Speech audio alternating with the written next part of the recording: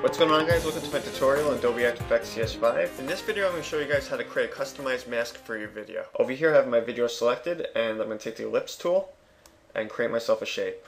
Next thing I'm going to do is feather this mask to make it softer around the edges. If you want to, you can create additional mask on your video. All you have to do is select your video and you can draw more shapes. It's up to you. And if you want to select a different shape, you can over here. And next thing I'm going to do is take this mask and change the shape.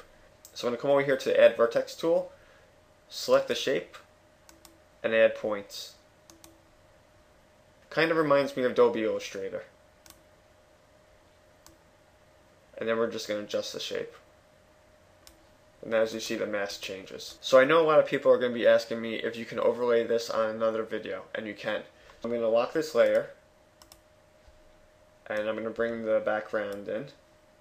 And it is masked, but what I'm going to do is I'm going to hide that top layer. I'm going to change the color of this background. So I'm going to go Window, Effects and Presets, and let's change the tint so it's black and white. And now you see that mask right on top of the video.